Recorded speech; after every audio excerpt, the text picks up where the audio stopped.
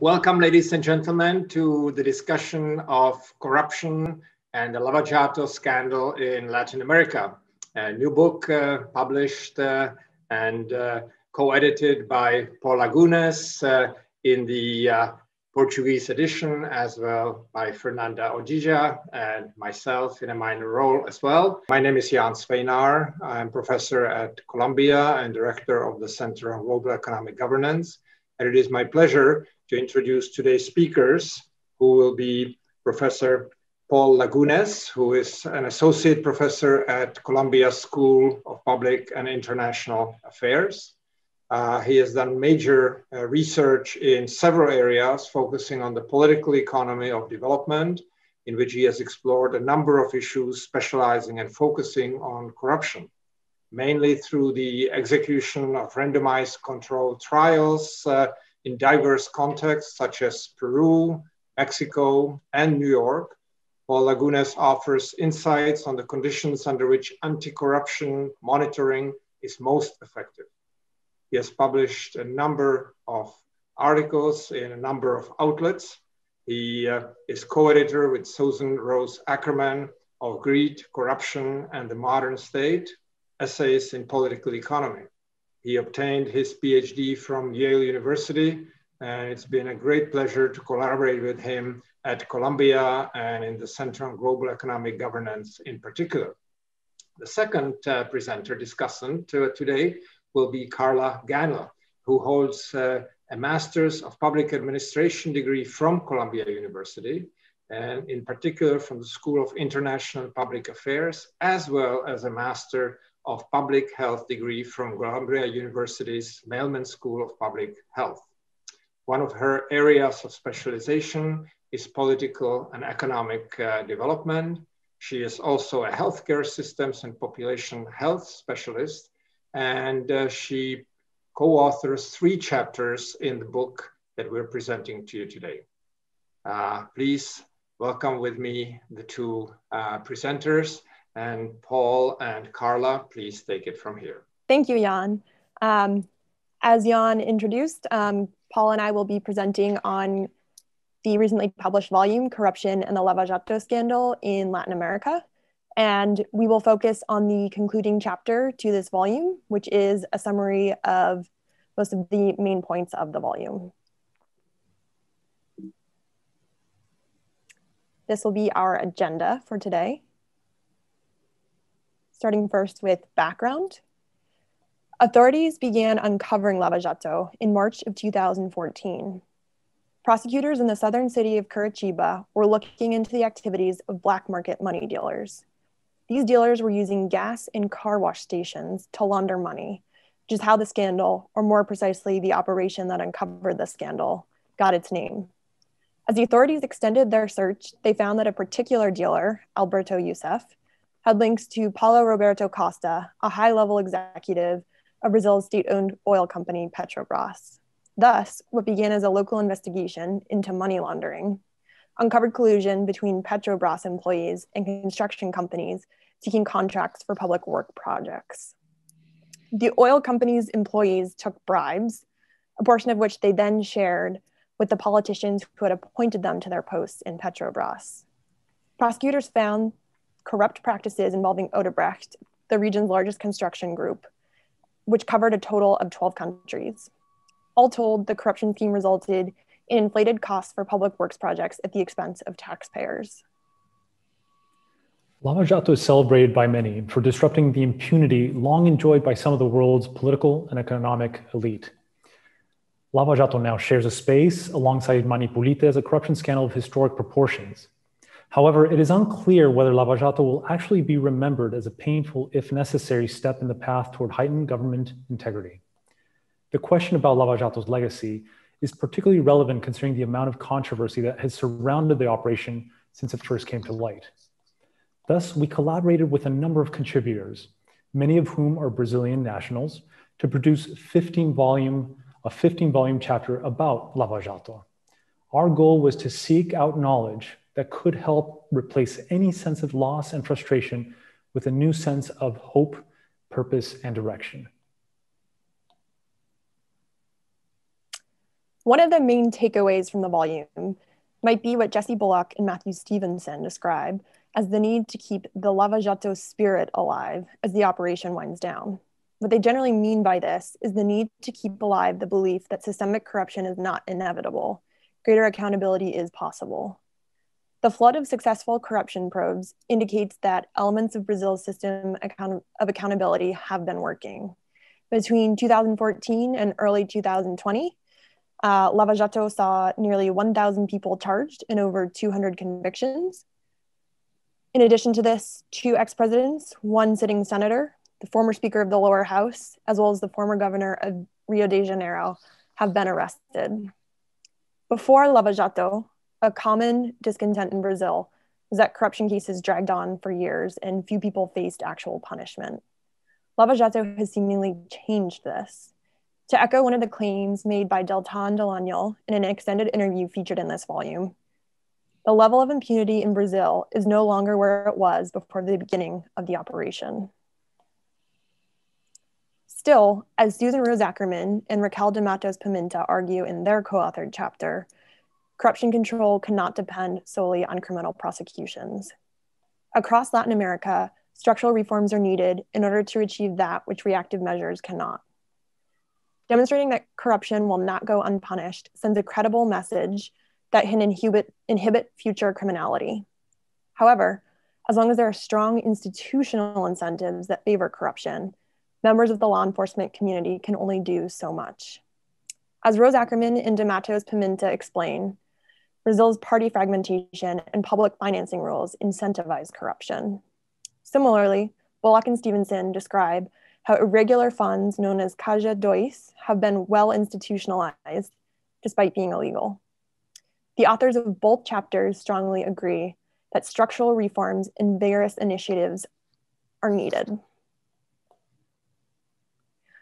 The reforms and initiatives highlighted at different points throughout this volume include the following: limiting the ability of white-collar defendants for whom the incriminating evidence is strong to obstruct justice, requiring greater transparency from political parties, especially with regards to their finances, preserving and disseminating the expertise gained by the Lava Jato Task Force, increasing the authority, independence, and resource base of electoral monitoring institutions, prosecutors, and courts, as well as improving coordination among the various institutions of accountability, including the Comptroller General, the Prosecutor General, the Federal Court of Accounts, the Public Prosecutor's Office, and the Federal Police.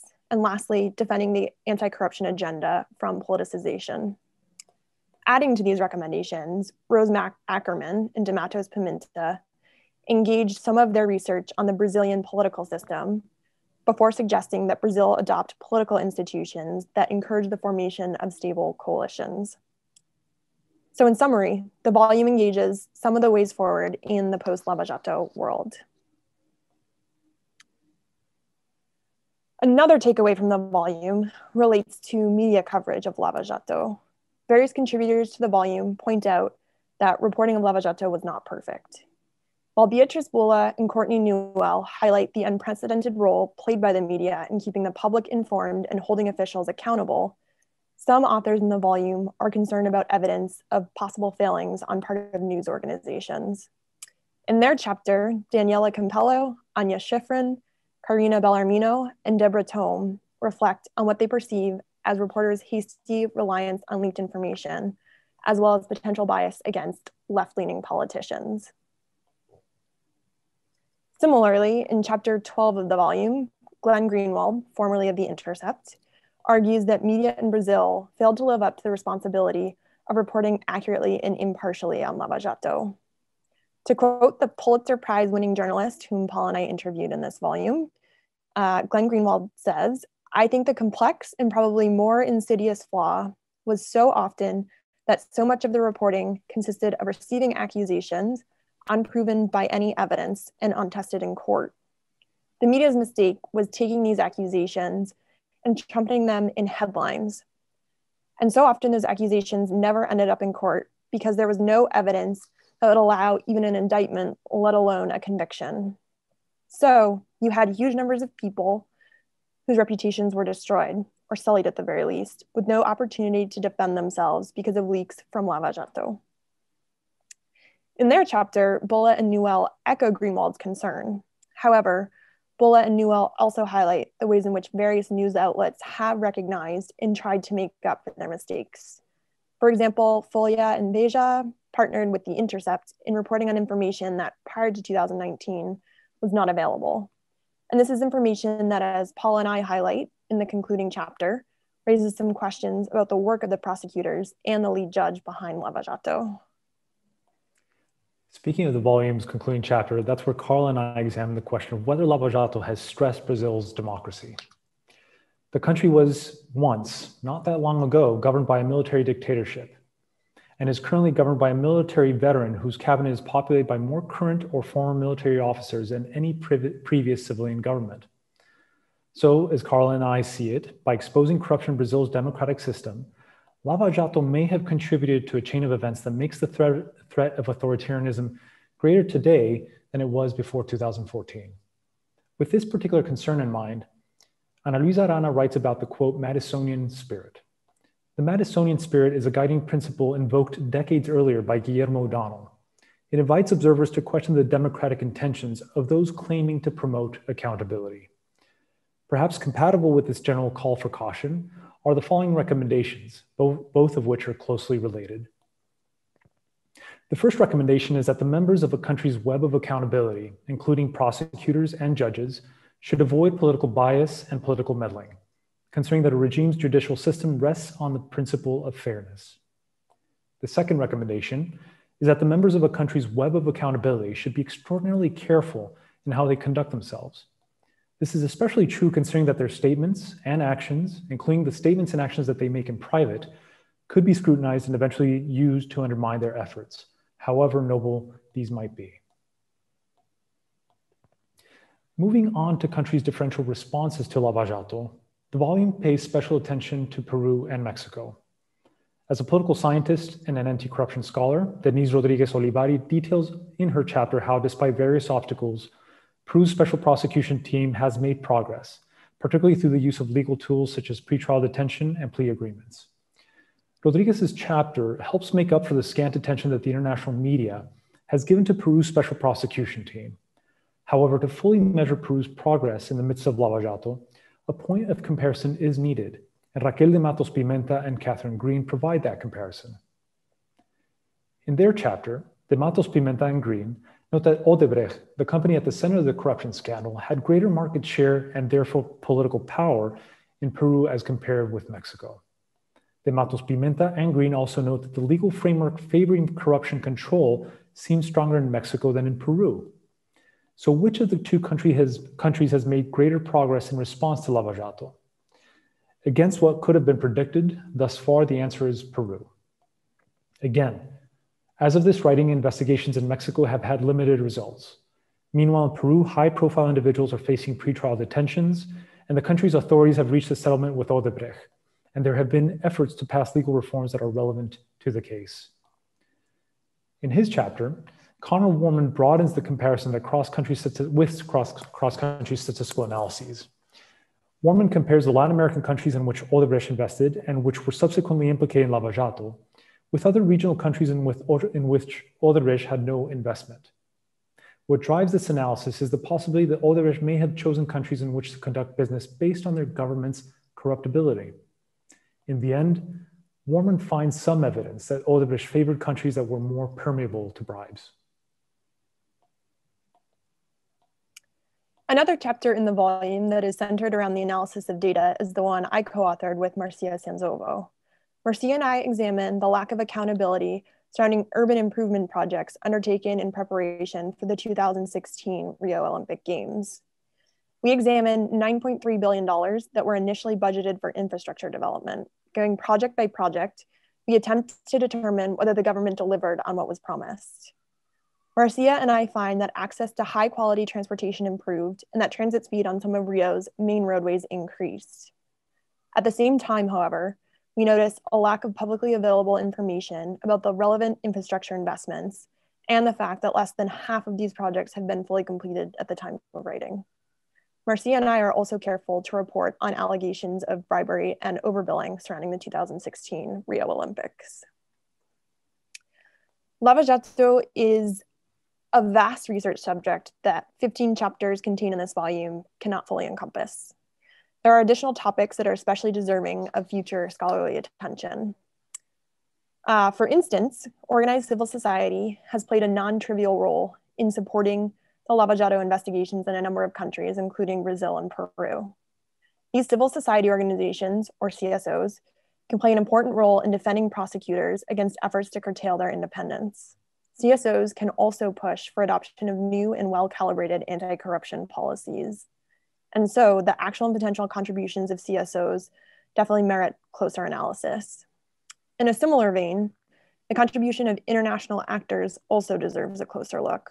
For example, it would be worth understanding the extent to which authorities from countries with arguably more robust institutions played in advising Brazilian authorities involved in Lava Jato.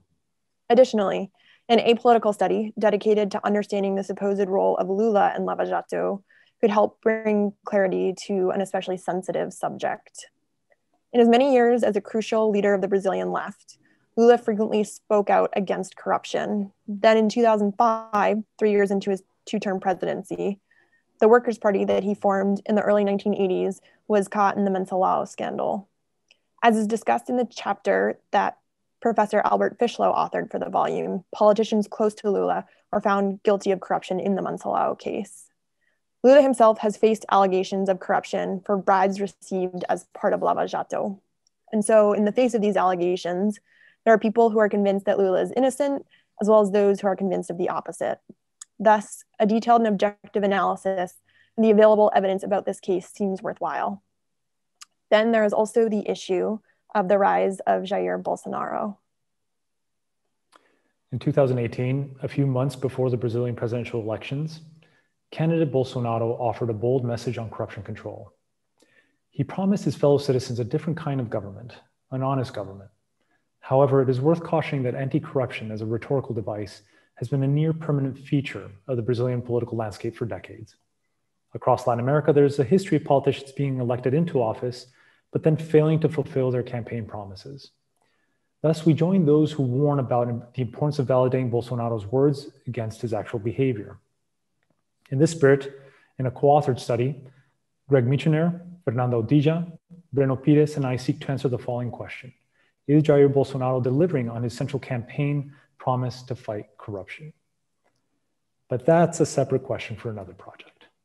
As to the volume that I quoted with Jan, which benefited tremendously from Carla's intellectual insights and diligent effort, and which is being translated to Portuguese and is being credited, the Portuguese language version is being credited with Fernando Dija.